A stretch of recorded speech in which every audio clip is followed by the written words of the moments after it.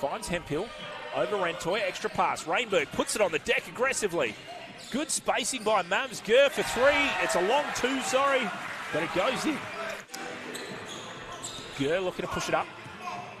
And gets at the ring very easily. And great finish there by Gur.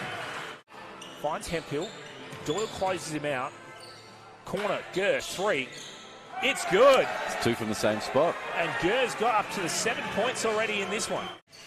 I'm just wondering whether Rentoy is sick or injured, because he's really not himself right there. He's lethargic. And he's not handling the ball as much. He had an early sub. I think there's something going on. Gur. Great back turn. And puts McMays in the washing machine on that one.